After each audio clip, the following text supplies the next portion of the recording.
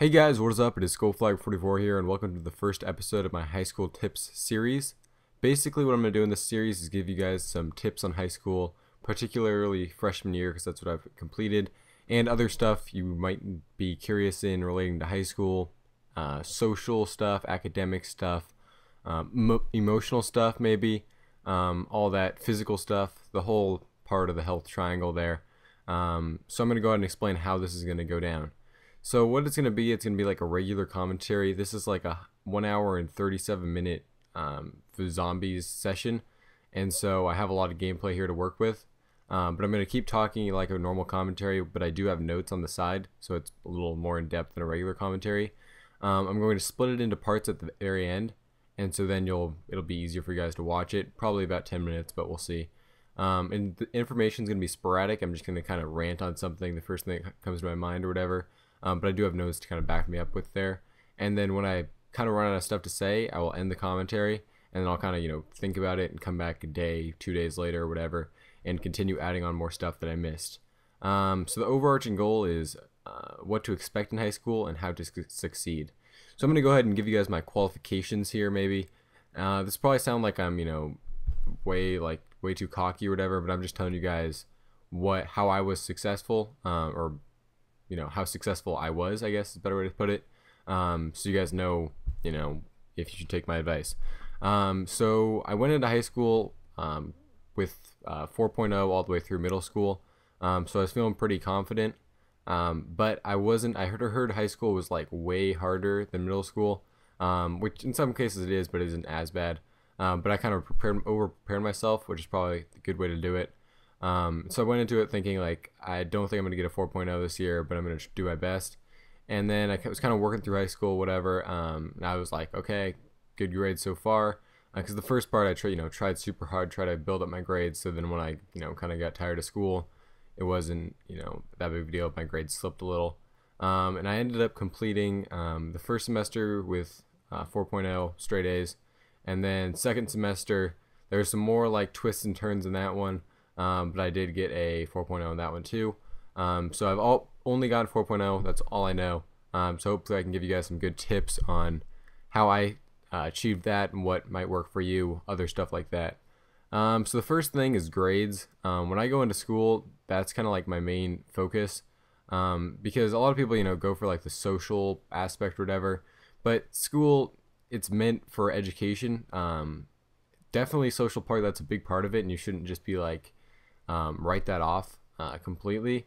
But the grades are kind of like, what I strive for now, I guess. And if I were to get like a A- or something like that, I wouldn't be like super mad, because it's going to happen eventually. I know that, or, B+, whatever. But it's just kind of like at this point, I'm just, seeing how long I can have this streak go. Because I know at some point it's going to end. But like this, for example, this year, some teachers weren't very good at teaching, and they had some grade mishaps where they lost assignments and stuff like that, and they lost multiple kids' assignments, and then so I had some issues with that where I just got no credit on some stuff that I definitely did and definitely turned in, but I like conquered that, I guess. And so I hope when I get my A-, B+, or anything but an A or whatever, my first one of that it'll be because the class is just too hard, and it's the content is tough rather than teachers making stupid mistakes. So that's kind of what I hope for.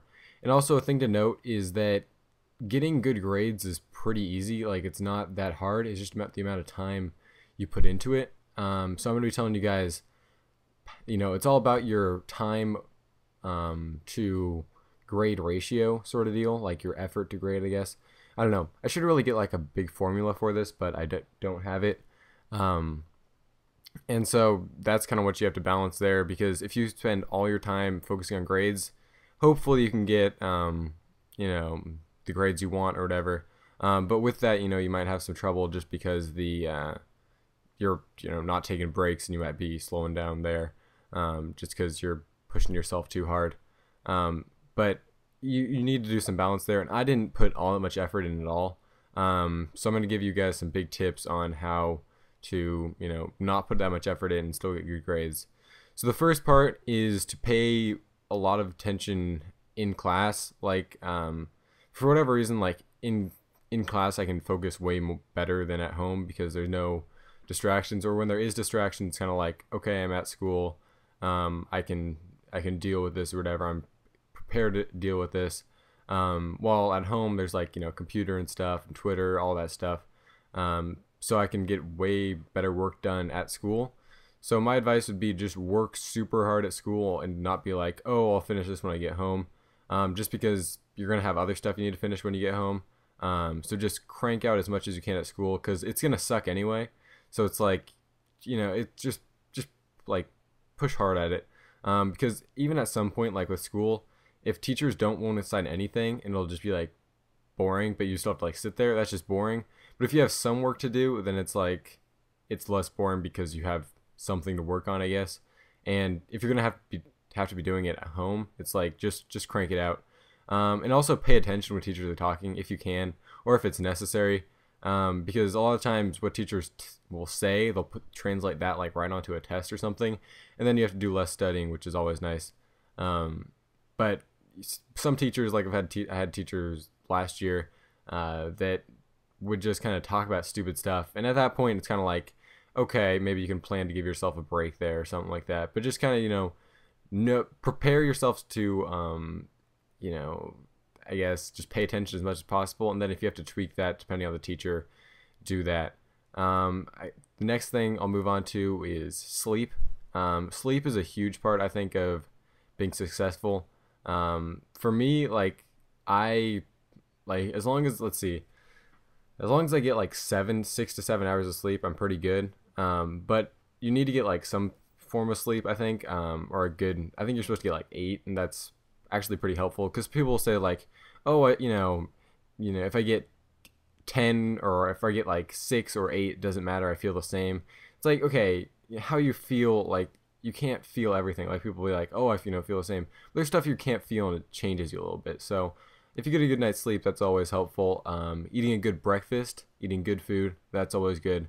If you just treat your like body right, it's gonna pay off in ways that you might not necessarily expect it, and that's always good.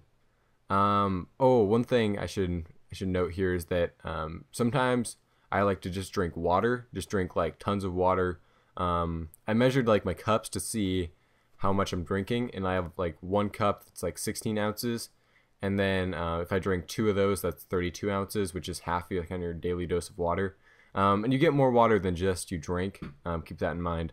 But it just feels great. I just will drink like 3 16 ounces or whatever. Chug those down, and then you'll have to like pee a ton. But it just feels like it just kind of cleans out your body. But that's one thing to kind of do on the weekend or when you don't have anything to do. Just because you don't really want to do other stuff when you have to pee constantly, because that's not fun. But that's just kind of one thing I should note that you guys can do if you're feeling like kind of, you're not feeling all that well. Just drink tons of water. It works for me. And also make sure you're drinking enough water like during school and stuff, or around, I guess. Just make sure you drink water, because people will be like, oh yeah, I don't drink that much water. But it's like, you should be drinking water, even if your body's gotten used to it. Like, try to be drinking a good amount of water. You don't have to, chug tons, necessarily, but, try to drink a good amount. And on that kind of note of physical help, make sure you get exercise. People will sometimes just be like, especially when they're in grades, like, oh, I do homework from this to this, no time for exercise. It's like, you're going to be helping yourself more in school if you're exercising to some extent. So for me, I'll take a podcast, might go for a run, play basketball. That's kind of what I did for the last part of school.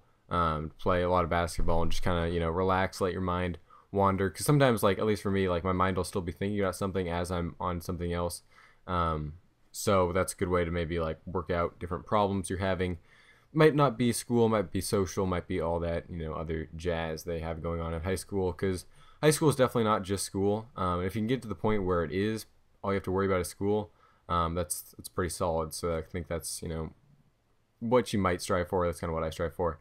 And another thing to note is that high school, like, it isn't all academics, as I said before. And you kind of have to understand what your goal for high school is, sort of deal is. Like, Some people want good grades, other people want, to be popular. Honestly, I'm going for stuff that like will help me in the future, and that kind of means getting good grades. I mean, like you don't really need perfect grades, or whatever. But good grades, some outer out of school extracurricular